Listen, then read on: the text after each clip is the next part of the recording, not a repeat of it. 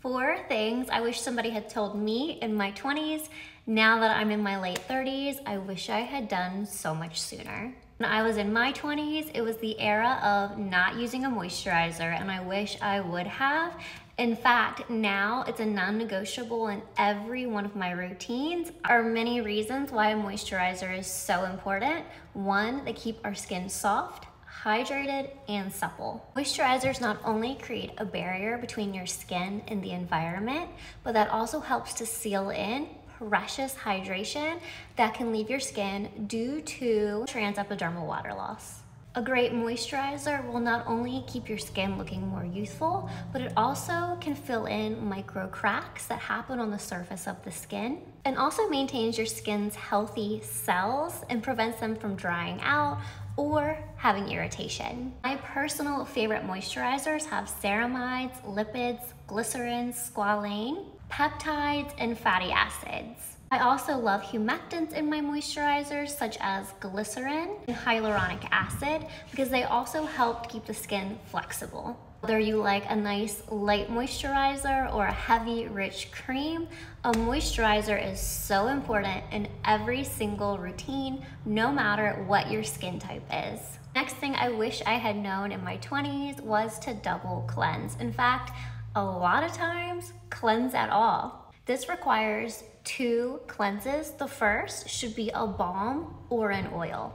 First cleanse is so important because it not only removes makeup, it removes oils, excess oils, and it removes sunscreen and debris, but it also deeply cleanses the skin and prepares it for your next cleanse, which should be a water-based product. Now, if you can't find an oil or a balm cleanser you love, you can also use micellar water during the first cleanse. My second cleanse typically is one that is more targeted for treatment.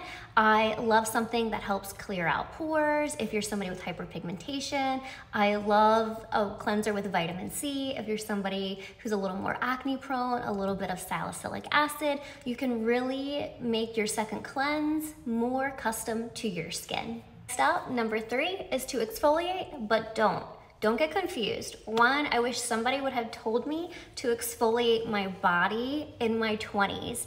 Now that I'm a little bit older, I can definitely see where my body should have been exfoliated just as routinely as my facial skin.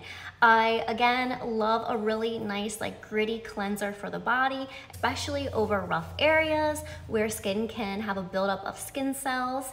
Also, it's going to just help as you shave, clean and clear, and it's going to help long-term have less hyperpigmentation or sun damage. Now, on the flip side, I wish I had exfoliated my face less in my 20s. It caused my skin to dry out. I had a broken down skin barrier, and I definitely see that with a lot of people that 1, they don't use a moisturizer and then they are over exfoliating. So you should really know your skin. It will tell you when you need to exfoliate, but I do recommend once or twice every 10 days. You can use a chemical exfoliant, a physical exfoliant, or a mix of both. Tip number 4 I had wished I had known in my 20s is to sleep on my back and elevated.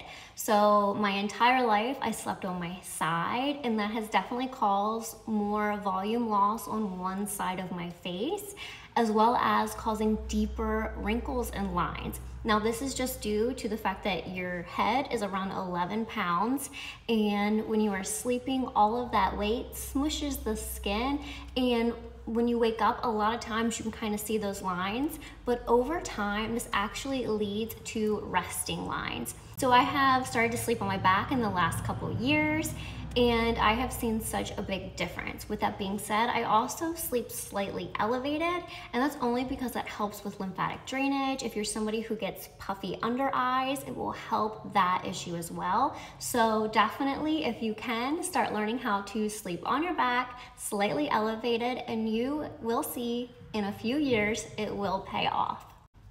I talk about this a lot, This is actually what helped me to train to sleep on my back. Sleep and Glow pillow, which is engineered to actually train you to sleep on your back. I actually just pop a little pillow underneath of it, keeps me elevated, and I have definitely woken up with less lymphatic under my eyes. I feel more refreshed, and it's just so much better for your entire lymphatic system. I hope these tips helped. I'd love to hear your tips for 20-somethings in the comments below.